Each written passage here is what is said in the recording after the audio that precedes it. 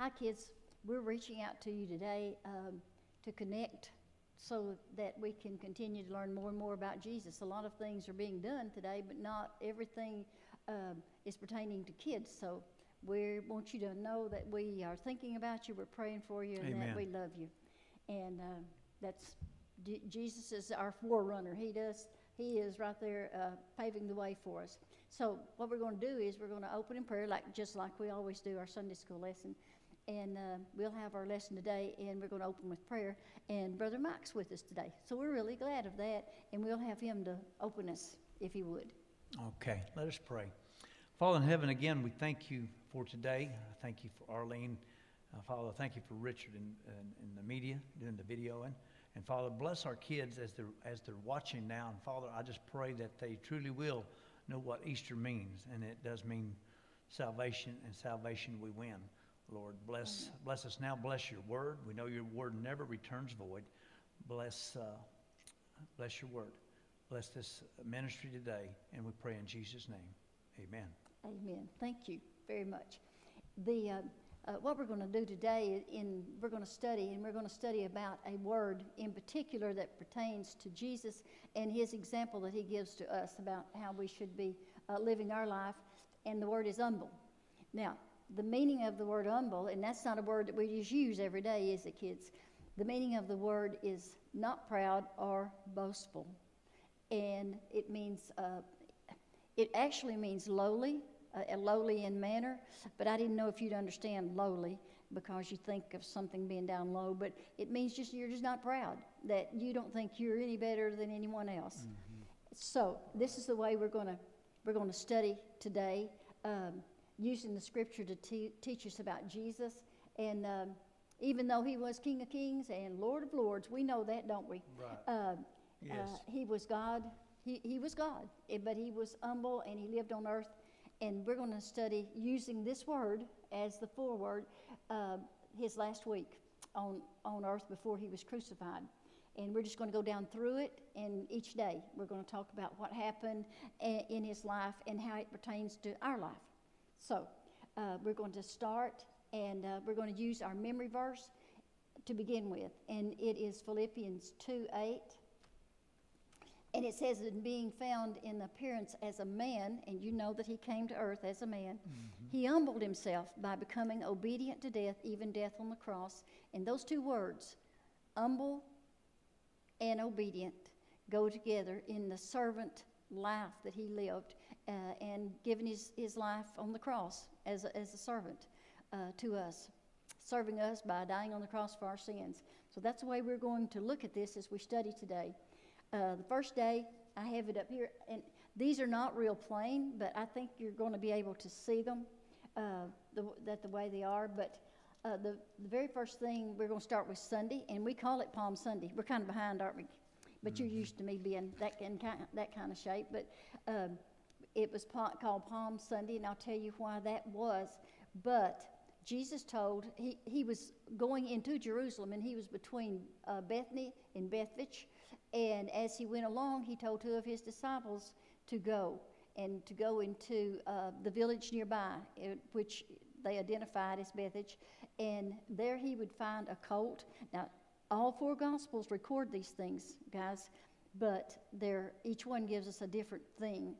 Just like if you saw an accident, and I asked four of you to tell me about it, each mm-hmm. one of you would have a different thing. That's right. And that's the way these are, each one of the Gospels. But this particular, we're going into the book of Mark, and this tells us that he sent two of his disciples into the village, and they would find a colt. Another gospel said a donkey and her colt.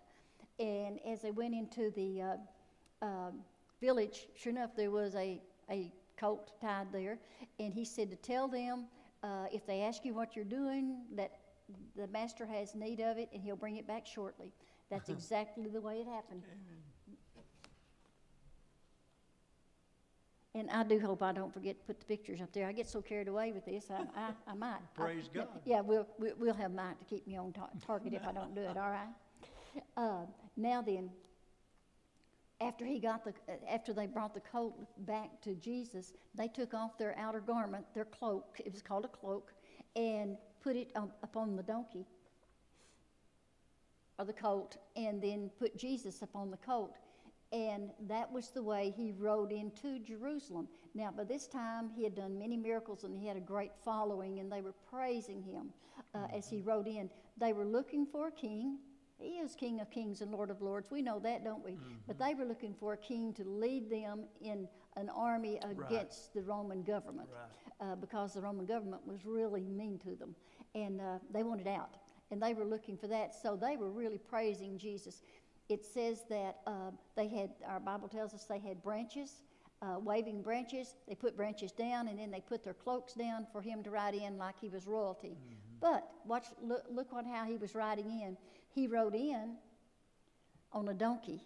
Instead of a white stallion like royalty, he rode in on a donkey, which represented humility, being humble, and peace.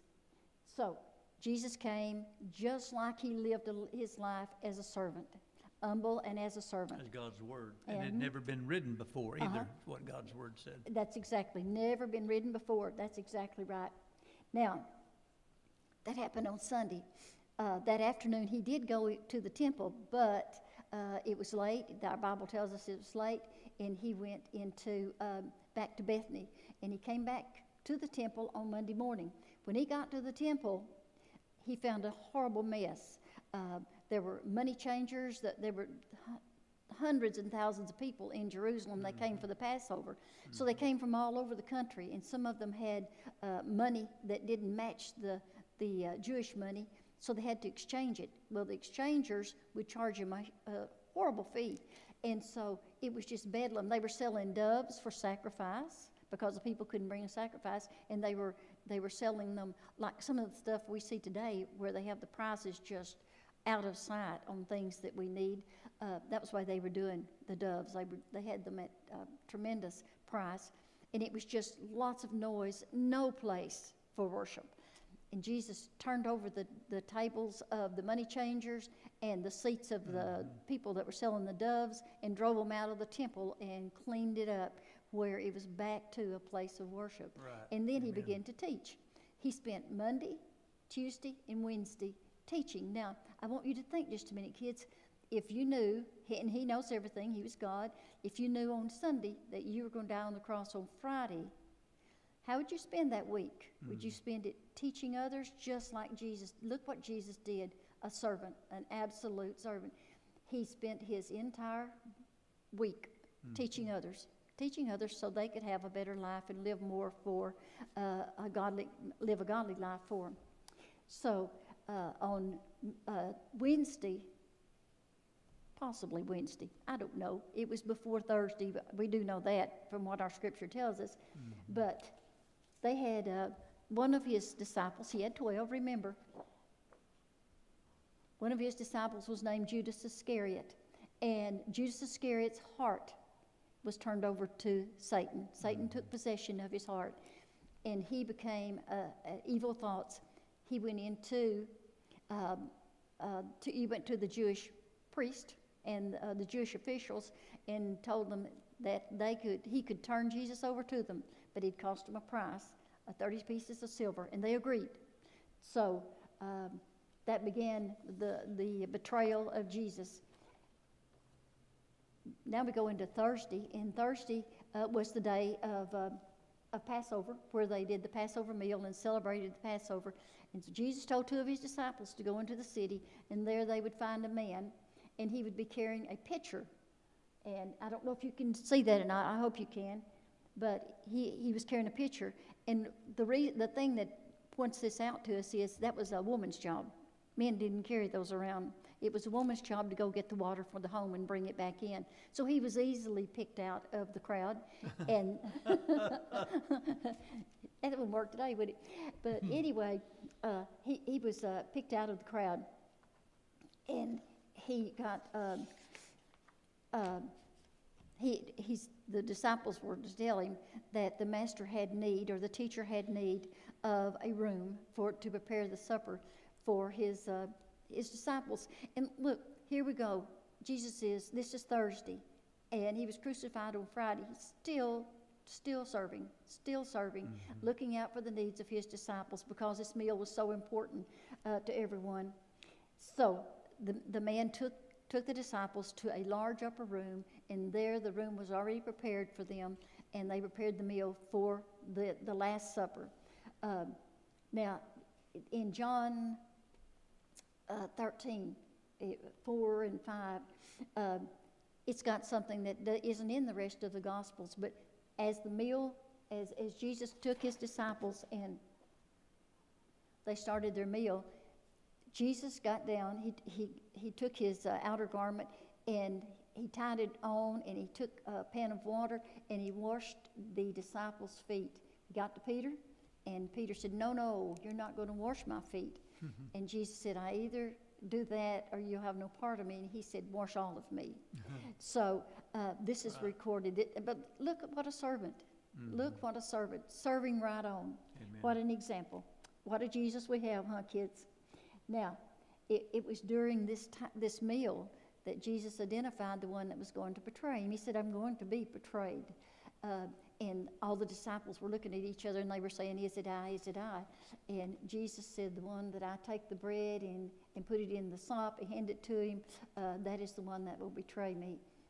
And when he did that, then he told Judas, he said, go do what you have to do. Quickly go do what you have to do. And Judas got up and left at that time. Then Jesus tried to tell them that what was ahead, but they still didn't understand that. He said the shepherd will be taken and the sheep will scatter. And Peter stands at that time and says, Lord, I will never, ever leave you. I'll go to you unto death. And Jesus tells him, Peter, you will deny me 3 times.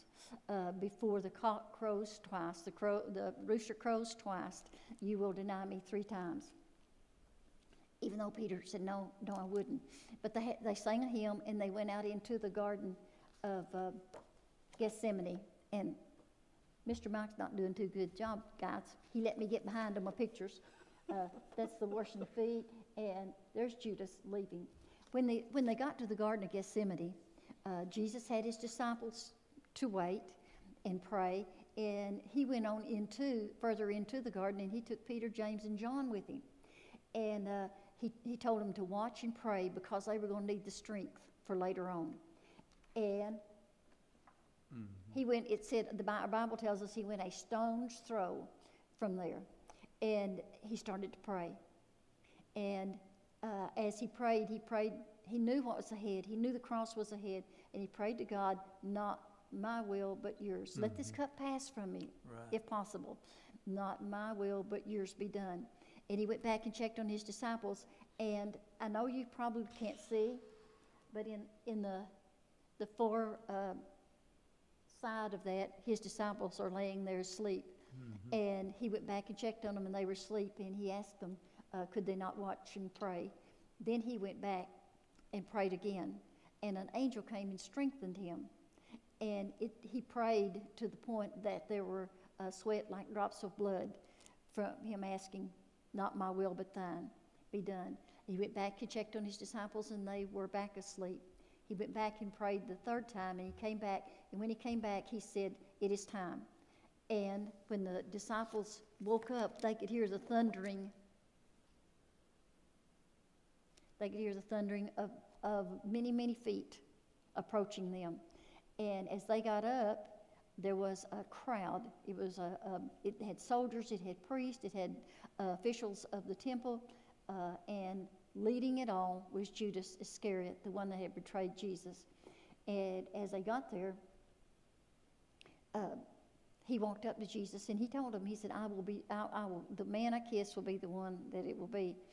And you hear it, and you will continue to hear it as you hear the Bible studied, that Jesus was betrayed with a kiss.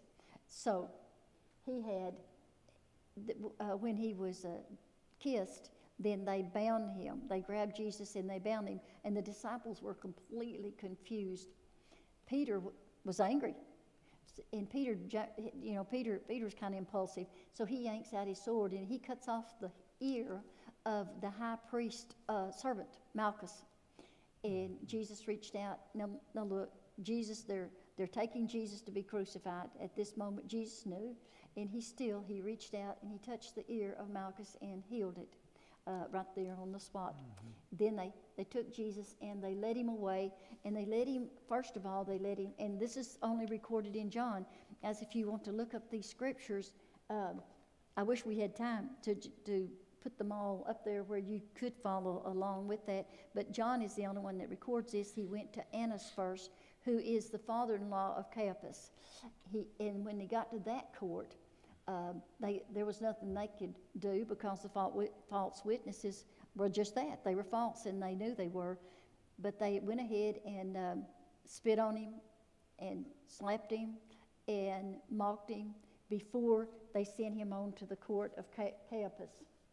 When they got to the court of Caiaphas, Caiaphas started to question him. And he asked him if he was the Christ, the Son of God, and as he said he was. And Jesus said that he was. He admitted that he was. He said, I am.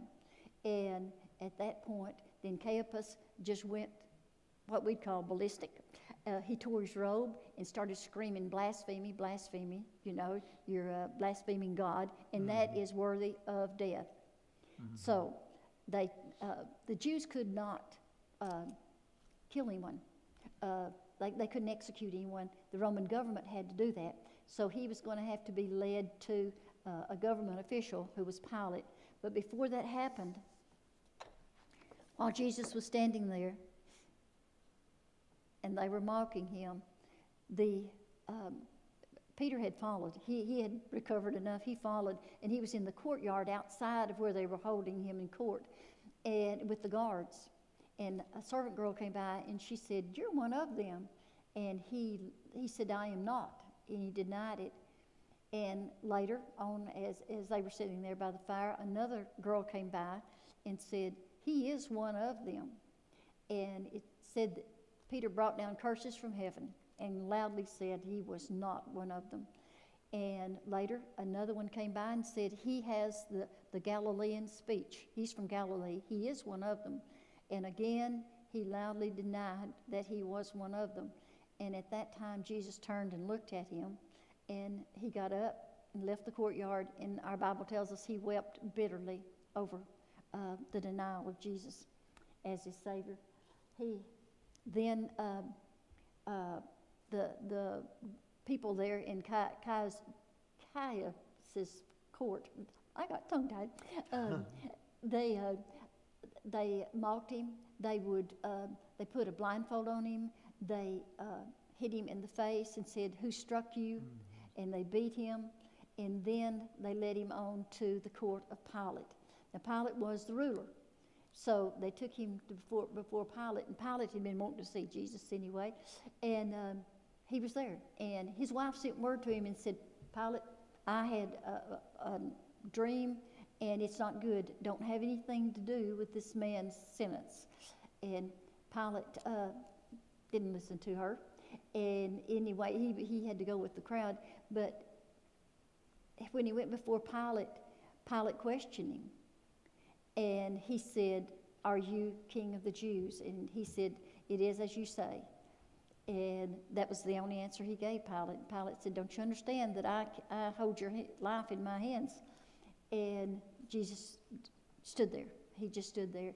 So he turned to the crowd and he said, "I have nothing against this man. I'm going to turn him back over to you." And they screamed. They started screaming, "Crucify him, crucify him." He said, "I can turn Barabbas, who was a murderer, loose, or I can turn this Jesus loose." And they said, "Barabbas, Barabbas, Barabbas. Give us Barabbas and crucify him." So Jesus, he took Jesus and he had him flogged. And Brother Ron has told us many times in his sermons when he's talking about the death of Jesus and what he went through for us and suffered for us, that they would tie their hands. And if you can see that picture, you can see that he's tied where he can't move.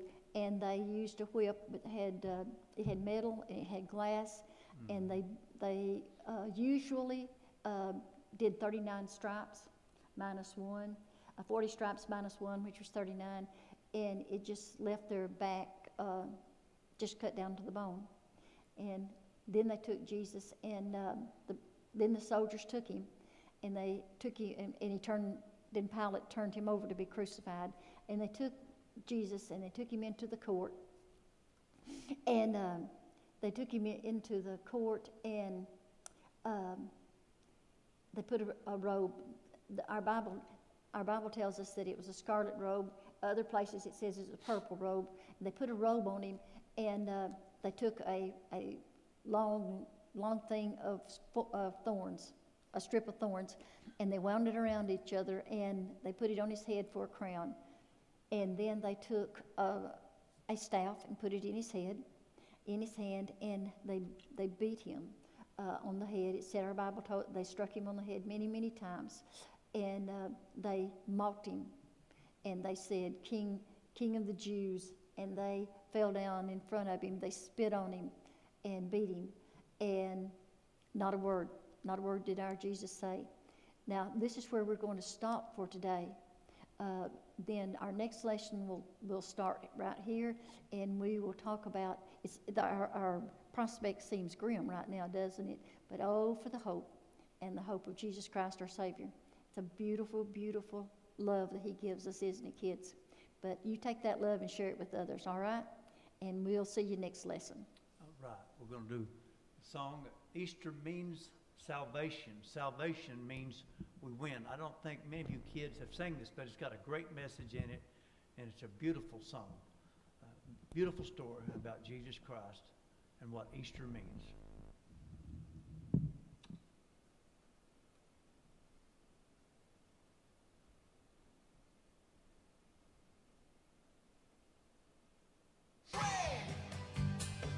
Easter means salvation.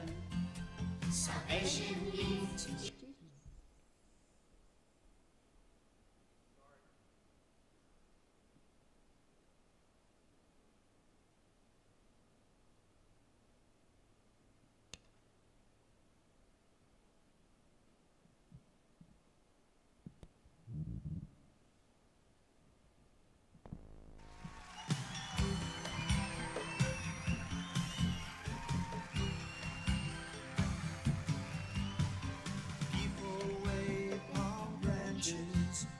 sunny day. People praise Jesus in many ways. Some sang songs, some clapped their hands, some shouted words of praise. Jesus rode in on a donkey, and Easter was on its way. Easter means salvation. Salvation means we win. Easter means salvation. Salvation means Jesus died for our sins. He rose again. We'll live forever with him.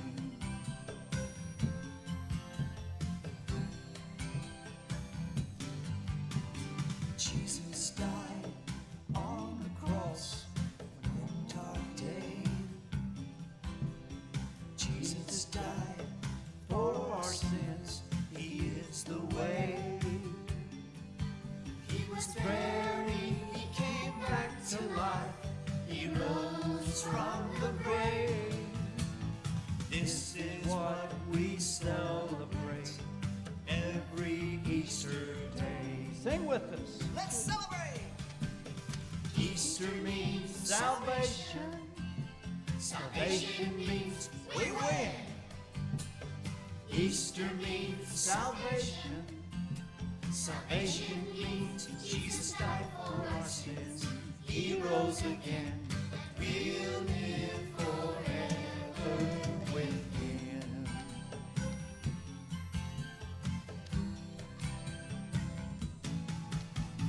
Jesus' friends talked to him on Easter Day. Jesus' friends walked with him and talked and prayed. Jesus went to heaven, sent his spirit here to stay. We remember Jesus' death and resurrection when we say, sing it out! Easter means salvation. Salvation means we win. Easter means salvation. Salvation means Jesus died for our sins. He rose again, and we'll live forever with Him. Forever with Him. Easter means salvation. We'll live forever with Him. Easter means salvation. Happy Easter!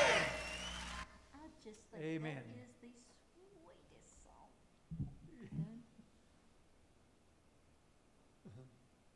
Good job. You all done? Got 4 minutes left. We're good. We did it. Praise God. We're good, aren't we? As Johnny says, praise God. You want to come back Thursday?